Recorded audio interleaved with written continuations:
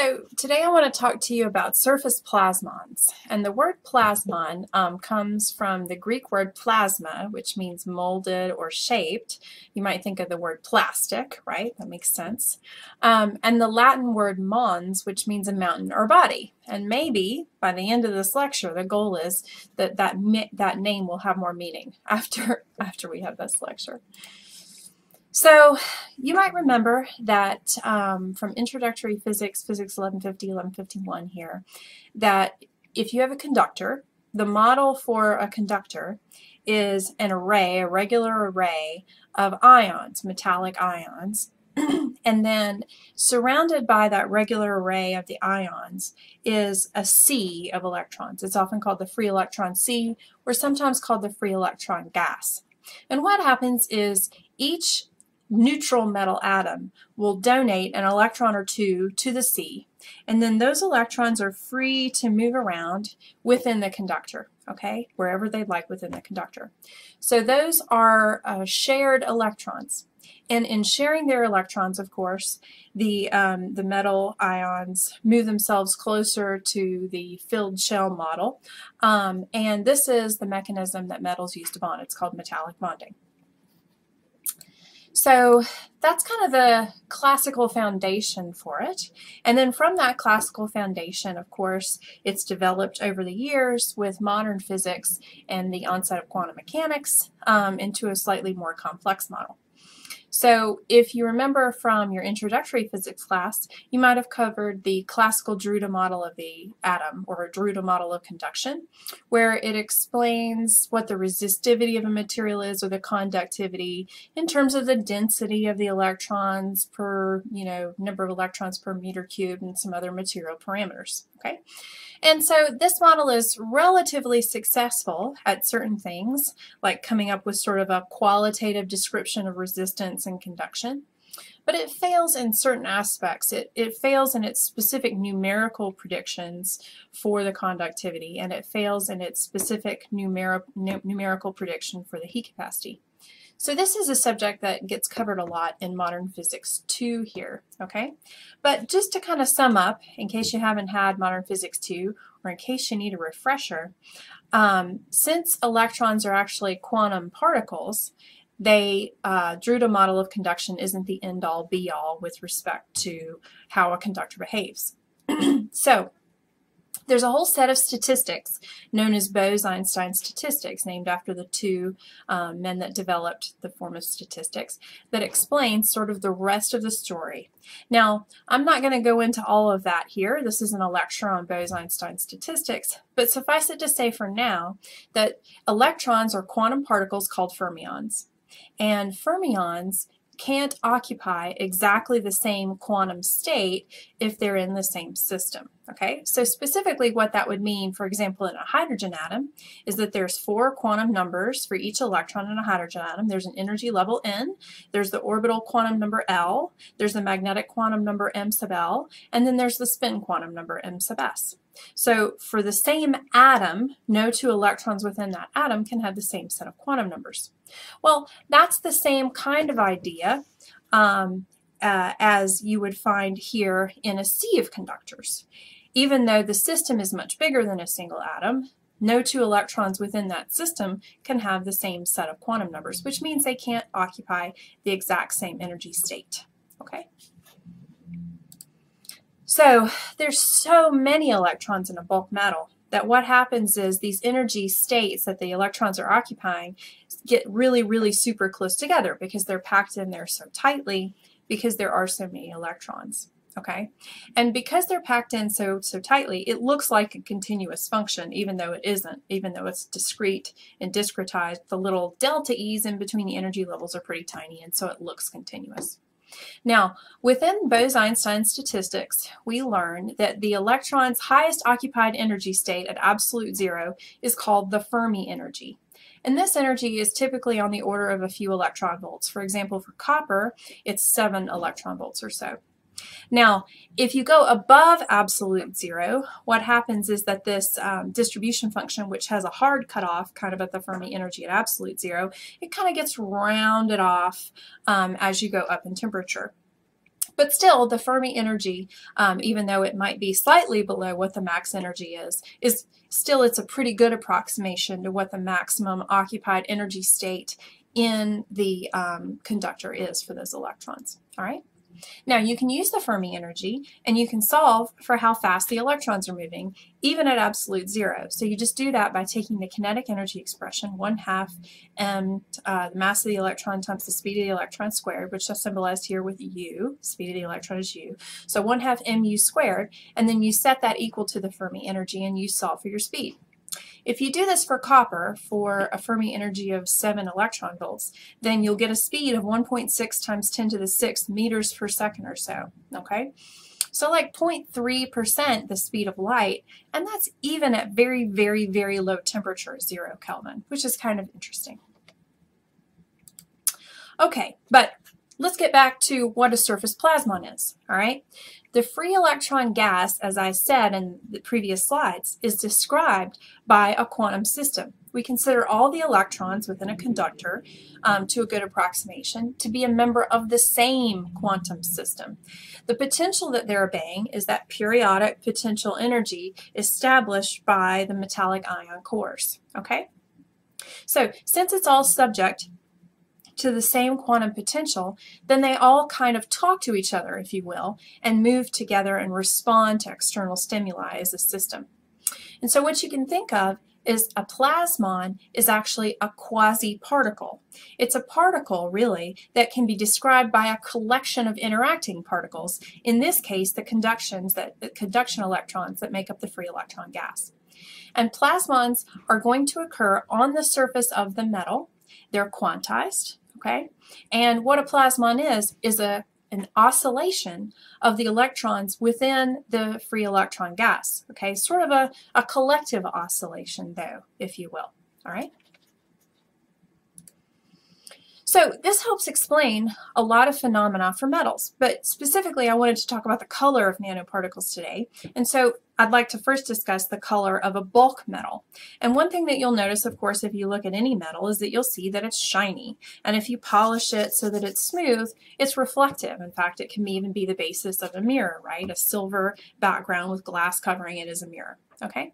So why are bulk metals so shiny? Why is that a shared common characteristic? Well, the answer comes in a combination of this plasmon effect that we see for the free electron gas in a metal, which occurs at the surface, along with how light interacts with that free electron gas. So light is an electromagnetic wave. It's an oscillating electric field with a perpendicular magnetic field, and the strength of the electric field varies in time. Now, when the light actually strikes the surface of a metal, that oscillating electric field is going to interact with the conduction electrons that make up the free electron gas. The electric field's oscillatory pattern actually causes a rippling wave pattern in the spatial distribution of the electrons that make up the gas. Okay, so you can see here in this little cartoon at the right, you see the electric field coming in, okay, and that's supposed to be the incident light, which is depicted here in red in the view. And then what that does is that oscillating electric field causes the electrons to move around into a specific pattern or arrangement spatially on the surface. Okay. Now, of course, when you have charged particles that have moved around, so the distribution of the surface electrons changes, then that itself is going to generate an electric field. All right. Now, it's important to note that the response of the surface plasmon, of the electrons in that free electron gas, is going to be a little out of phase with your electromagnetic wave. So it won't be exactly in tune with what the EM wave is doing. And this is kind of like a Lenz's law. It's sort of reminiscent of Lenz's law. So what's going to happen is the wave that's created in that surface plasmon is going to oppose the incident light's electromagnetic wave. And what that does is the energy to form the wave in the plasmon is going to dissipate the energy from the light. And since the energy of that light is then absorbed and dissipated within the metal, then the light can't penetrate the surface, and that's why you can't see through a bulk metal. It's not transparent like glass, instead it's opaque. The oscillating electrons in the plasmon, and then what they do is they re-emit the energy that they've absorbed as the reflected light that you see coming from the metal surface. And that's why metals are shiny reflective surfaces, because the light that comes in from the incident electromagnetic wave, okay, is absorbed and then pretty much instantaneously re-emitted, or re-emitted on a very short time length. And so it looks like reflection, okay? So that's what happens. Now, you may have remembered from an earlier lecture that metallic nanoparticles like gold can be different colors depending upon the size of the nanoparticle. Now, the reason is, this is because the surface, the metallic surface within a nanoparticle, it's very, very, very small, okay? So what you're doing is you're confining the surface plasmon, okay, to a very small surface rather than the bulk material. And that changes the possible wavelengths that the surface plasmon in the metal can have. Not all the wavelengths are going to be available in a small particle as they would be in the bulk, all right? Now, the wavelengths of the light that hits a nanoparticle are often larger than the size of the particles. So, for example, for visible light, the range of available wavelengths is somewhere around 400 nanometers to roughly 700 nanometers. And the nanoparticles that you can purchase from Sigma Aldrich or wherever else, well, those things are tens of nanometers or smaller, okay? So, your wavelength of your light is a lot bigger. So, you can think of it more like this. When the electron cloud is excited, it's being excited by this external wave, okay, so the electric field is coming through, and that creates a distortion in the electron cloud that makes up that surface plasmon, kind of like is depicted here in this cartoon. Now, if it's excited at a resonant frequency for that particular configuration, then the absorption of light and the response of the particle will be very strong. But if it's not excited at its resonant frequency, then it won't absorb much light and not much will happen. And this helps explain why nanoparticles have very specific colors, because the light comes in, and if it's in tune with the resonant frequency for the surface plasmon, then it gets absorbed, and if it's not, then it doesn't, okay? So you can think of a UV visible light spectrum of nanoparticles sort of similarly to the way that you think of an amplitude versus frequency response curve for a driven oscillator. Remember driven oscillators? If you have a system like a kid sitting on a swing and you're pushing the kid, then you're going to get a large amplitude response if you push the kid at the right frequency or rate. If you don't push the kid at the right frequency or rate, then the amplitude response of the system will be teeny. So this is the idea behind a driven oscillator, and it's also kind of the same idea that you see here. If that electromagnetic wave drives the plasmon at the right frequency, you'll get a big response and a large absorption at that frequency. So let's take a look at some UV visible light spectra of these gold nanoparticles, okay? So the size of the nanoparticle is indicated at the top of the set of graphs. So here on the left, the size of the nanoparticle ranges from 5 nanometers to 40 nanometers. In the middle, it's ranging from 40 nanometers to 100 nanometers. And then here on the right, it goes from 100 to 400, okay? So you'll notice something interesting if you look at these curves. Okay, first of all, in the middle curve, as you change the size of the nanoparticle, as it ranges from 40 nanometers here on the left to 100 nanometers here on the right, you see a shift in the wavelength, okay? So the absorbance of the incident light changes as you change the size of that nanoparticle. And that makes sense if you think about the confinement of that wave to a specific geometry and how that is going to be dictated by the geometry, all right? Now, another thing that you notice, and you see this one mostly as you go to the graph on the right, you get a distinct peak, okay, for things that can still be considered to be nanoparticles, you know, 100 nanometers or less. As you start to add size onto your particle and you're getting up to, say, the 400 nanometer range, which is depicted here in the blue, I believe, it's kind of hard to see, or no, the gray here at the bottom. So that's 400 nanometers. Then what you see is you sort of see a flat absorbance. You don't see that peak anymore. And what's happening there is, of course, it's starting to act like more like a bulk metal. It's absorbing and then re-emitting and reflecting, and it would look shiny, you know, if you could look at it with your regular eyes. So that's how bulk gold does, right? It absorbs and re-emits for all across the spectrum, and it looks shiny. Of course, it's still got some peaks there, and that's why gold has this characteristic gold color as opposed to the silvery color that a lot of other metals do. But you can see my point here. The curve is getting flattened out as you get larger, as it tends toward those bulk sizes. Now, it's worth mentioning that not just the size of the nanoparticle, but also the shape can affect the color that you see. So here, these solutions are solutions with, or colloids with, I believe, in water, gold nanoparticles suspended in water. So here up top, A through E, you've got spherical nanoparticles, which are changing with changing size, okay? So they get, the nanoparticles get larger as you move to the right, okay? And so the color changes. Now, here on the bottom, you've got a sort of pink to green and maybe a little bit of orange in there, and that's a different color. It's still gold, it's still nanoparticles, but what's happening is it's changing from more of a spherical shape to more of a long rod cylindrical type shape. And the longer it gets, it shifts it more towards the green, okay?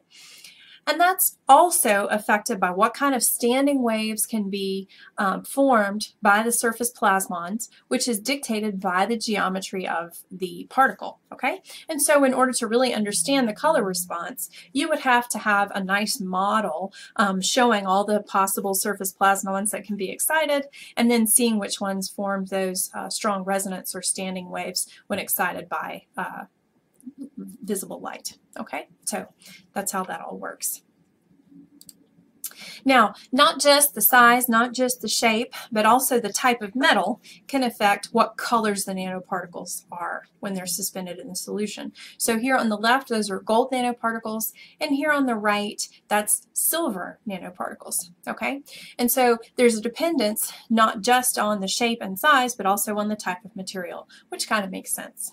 And that comes from the fact that you can model your plasmon energy sort of semi-classically. And so here's a model of that. Omega p squared is equal to NE squared over M epsilon naught. And here omega p is the plasmon resonance frequency. So that's the frequency that it likes to respond and absorb strongly at. N is the number density of your electrons with units of 1/cubic meters. E is the charge of an electron, 1.602 times 10 to the minus 19 coulombs. M is the electron mass, 9.11 times 10 to the minus 31 kilograms. And epsilon naught is the permittivity of free space, 8.854 times 10 to the minus 12 Newton meter squared per coulomb squared, I think. So an increased electron density, a larger value of N here, is going to cause an increase in your plasmon resonance frequency. And that means it's going to shift towards the blue. So this dependence upon the density of the free electrons helps explain why different materials have nanoparticles that are different colors. Of course, different materials have different densities naturally, a different number of atoms per cubic meter, and then different metals are going to contribute changing numbers of free electrons to the free electron gas. And so that's going to also affect what's going on there. All right, so that's kind of a brief overview of why the color of nanoparticles changes as you change the size, and an explanation of what surface plasmons are. I hope you enjoyed it, and I'll see you next time.